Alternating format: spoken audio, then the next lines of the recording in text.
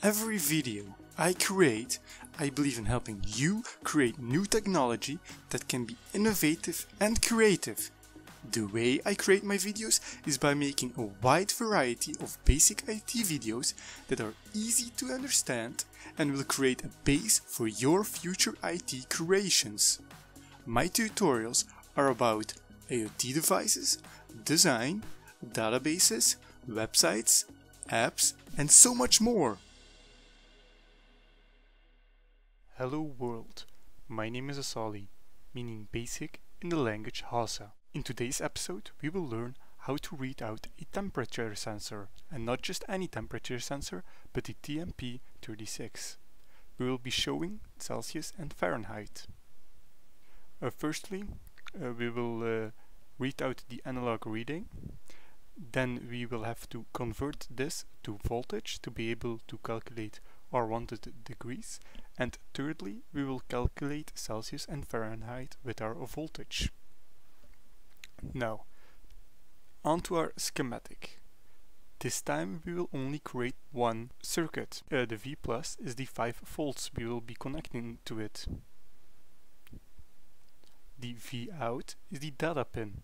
We will use this to get out analog reading, and the GND, the ground, well, is the ground pin.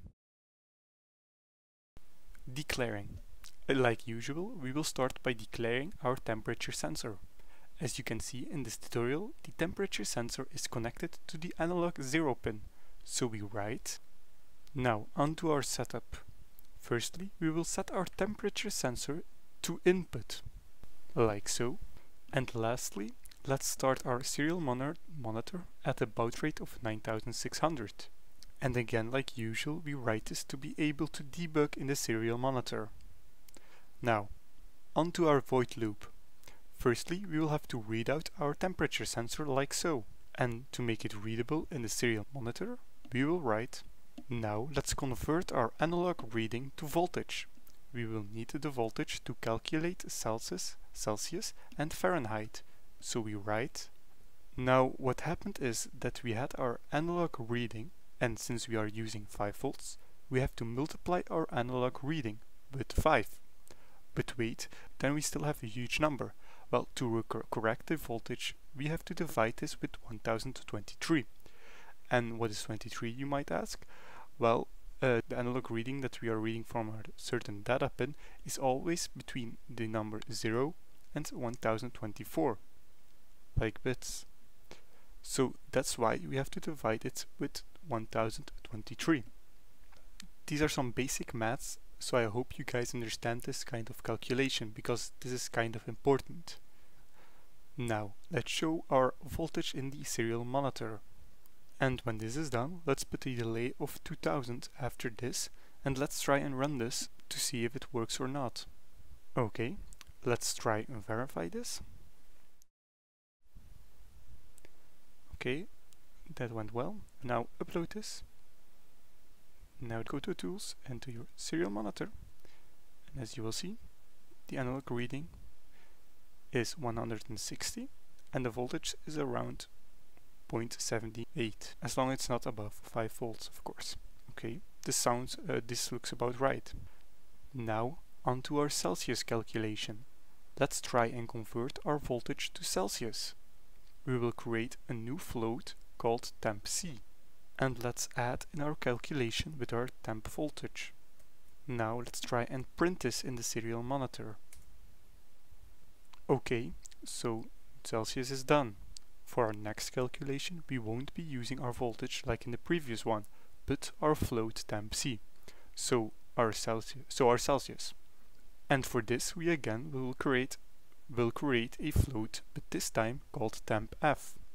And now let's add in our calculation for Fahrenheit. Now that this is done, let's show this in the serial monitor. If you're wondering for what the \n stands for, this will create an enter. Now, and to finish it off, let's add a delay of 3000 milliseconds this time. Now, let's go ahead and verify this. Great, now upload this, go to Tools, Serial Monitor. again the analog reading, and now the current temperature is 28 degrees for me and 83 degrees Fahrenheit. Okay, now let's check the weather. This is around Brussels, kind of a distance for me, so yes, it's correct. Now, what to do now? Go to Amazon and buy yourself a temperature sensor, wires, and waste a lot of money, or buy the original Arduino Starter Kit, or the cheaper version. Link will be in the description. There should be an affiliate link and a normal link. The affiliate link meaning I will get a small percentage of the price that you're paying for referring you to the product.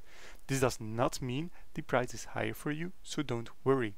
But if you want to support me, definitely go and use that link to buy the Arduino Uno and or the starter kit. As well, there will be a link to my Patreon page containing all of the files that I used in today's video, such as the fritzing scheme and the Arduino code.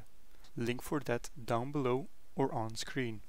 So that's it for today, guys. Don't forget to subscribe so you won't miss out on the next video, and I'll see you all in the next one. Goodbye, world.